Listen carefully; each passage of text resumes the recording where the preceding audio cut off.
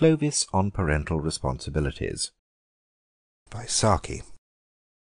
Marian Eggleby sat talking to Clovis on the only subject that she ever willingly talked about, her offspring and their varied perfections and accomplishments. Clovis was not in what could be called a receptive mood. The younger generation of Eggleby, depicted in the glowing, improbable colours of parent impressionism, aroused in him no enthusiasm.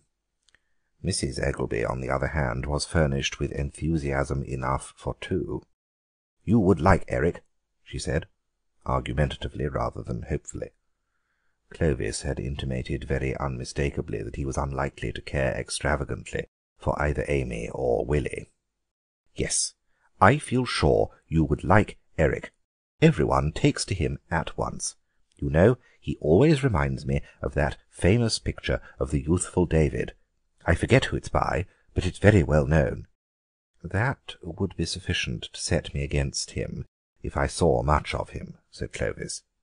"Just imagine at auction bridge, for instance, when one was trying to concentrate one's mind on what one's partner's original declaration had been, and to remember what suits one's opponents had originally discarded, what it would be like to have someone persistently reminding one of a picture of the youthful David.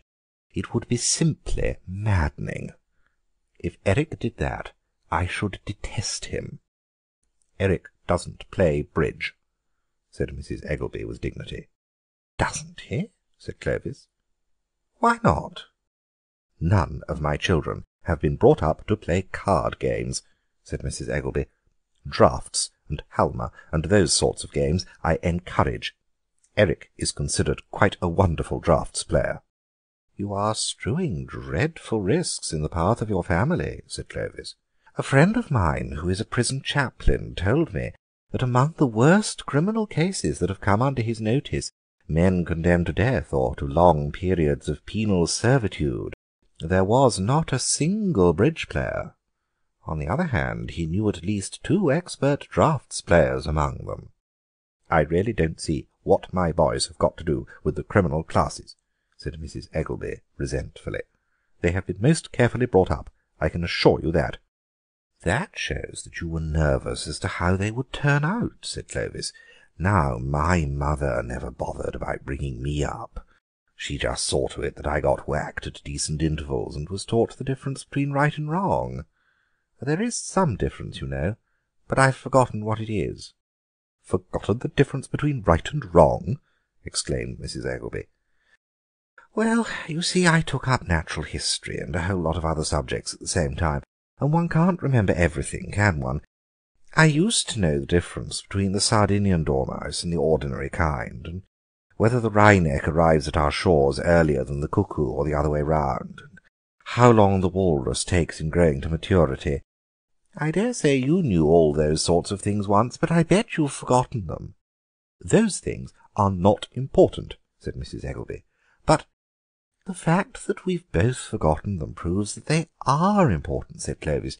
"You must have noticed that it's always the important things that one forgets, while the trivial, unnecessary facts of life stick in one's memory.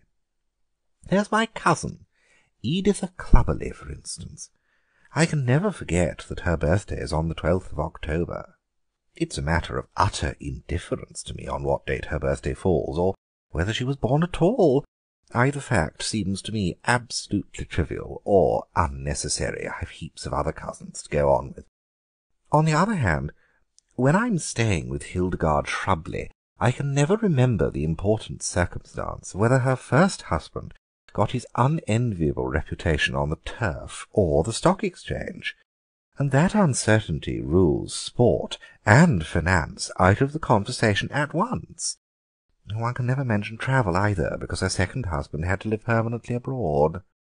"Mrs. Shrubley and I move in very different circles," said Mrs. Eggleby stiffly. "No one who knows Hildegard could possibly accuse her of moving in a circle," said Clovis. "Her view of life seems to be a non-stop run with an inexhaustible supply of petrol. If she can get someone else to pay for the petrol, so much the better. I don't mind confessing to you that she has taught me more than any other woman I can think of." kind of knowledge?" demanded Mrs. Eggleby with the air a jury might collectively wear when finding a verdict without leaving the box. "Well, among other things, she's introduced me to at least 4 different ways of cooking lobster," said Clovis gratefully.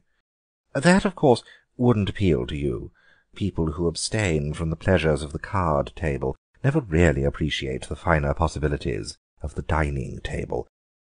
I suppose their powers of enlightened enjoyment get atrophied from disuse." "An aunt of mine was very ill after eating a lobster," said Mrs. Eggleby.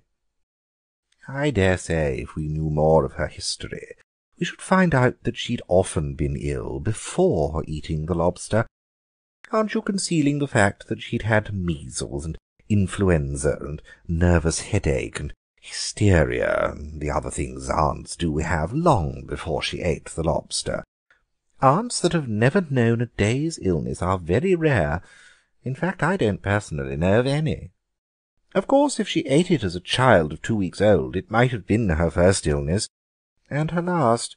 But if that was the case, I think you should have said so.